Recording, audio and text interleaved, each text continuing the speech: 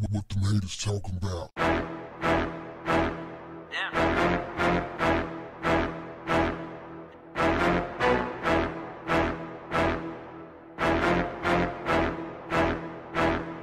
What's up, family? Kuda B, an associate of Tekashi 6ix9ine, has been granted a temporary release from prison as a result of the coronavirus outbreak. His lawyer went to work, said that Kuda was suffering from asthma-related symptoms. He had to get out of there. He's a high-risk prisoner. If he stayed in there, he would likely contract the coronavirus and he could die. The lawyer went to work. Tekashi wasn't so lucky. His lawyers tried to get him out of there due to the coronavirus outbreak, and they were unsuccessful. So was R. Kelly's lawyers. A lot of people trying to get out of that jail, man. At this rate, man, it's going to be a lot of casualties because there's no way to escape being in close proximity to people when you're locked up. That is a lot of contact. You're not going to be able to practice social distancing. Not in prison.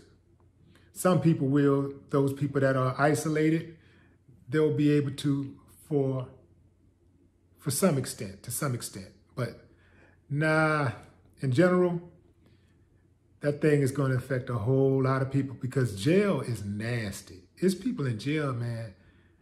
It's not all people, but damn, it's enough. Nasty ass people, man. So that's how it is. Tekashi will be released August 2nd, I think. Dude got some trouble on his hand. As you know, he snitched on everybody he ever laid eyes on. I mean, the dude went on a snitching tour. Snitched on everybody. I'm talking about, what is it called? A 9-tray gang. 9-tray gang. Oh, man. Now, Kuda B is the guy that Tekashi fingered as the shooter who tried to take out Chief Keef in New York in Times Square. And Kuda actually admitted that, yes, indeed, I was the shooter directed by Tekashi. Say, let me tell you something. This play gangster thing, it's not working out for people who ain't really about that. It don't even work out for the real. It's only, in most cases, you got two results. Long prison sentences or death. That's it. So these guys are going to be after Tekashi.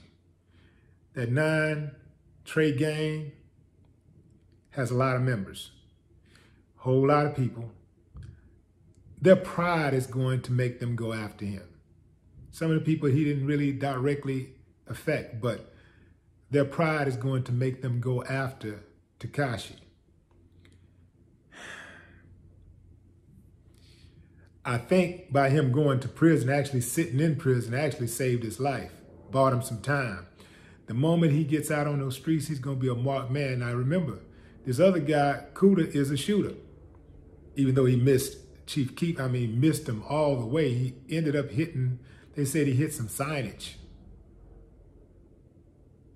Didn't bleed anything, just hit some signage.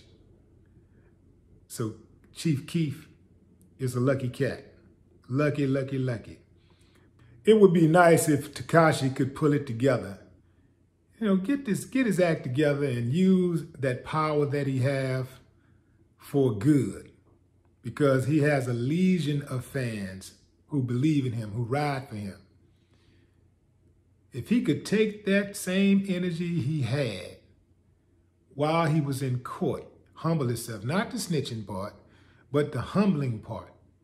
If he could take that and try to use it to better himself and other people, he'll be all right. But still, he's going to have to watch his back because he ratted out a whole lot of people. And I wouldn't be surprised if the bookies in Vegas are taking bets on whether he survived or not. In fact, not whether he survived, but how long he survived. What do y'all think his chances are on the streets? Drop a comment. No more talk. What the haters talking about?